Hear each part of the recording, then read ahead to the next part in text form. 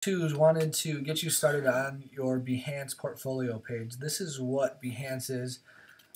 As you can see, you can use it to look at a lot of people's different work.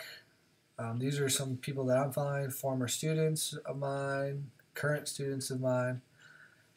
There's a lot of cool stuff on here. Another cool thing is you can just search. So if you're looking to do like a logo, like a baseball logo, you can just search it and it'll give you results. Along with that is you can make portfolio. So that's what you're going to work on first. So the first thing you need to do is just sign up and get logged in, and you can start making a portfolio. So let me show you how to do a portfolio edition.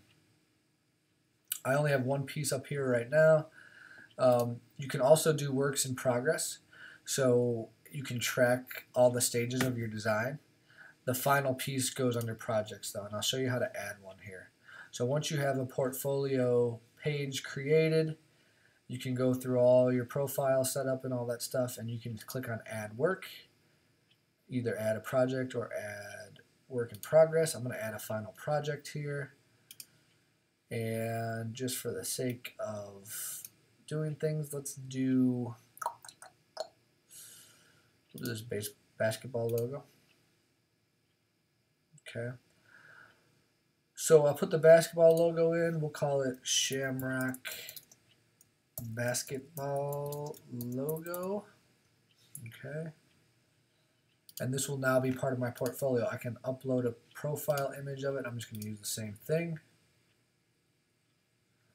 You can size it up and pick what parts you want to keep, what parts you don't.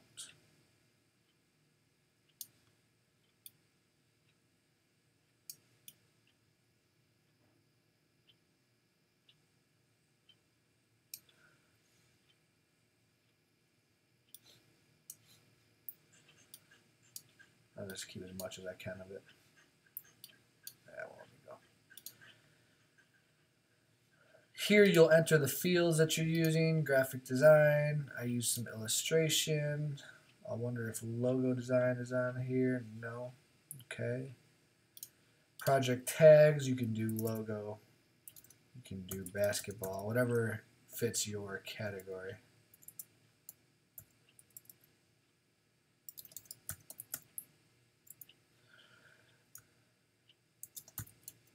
And this will be the description that shows up on your page.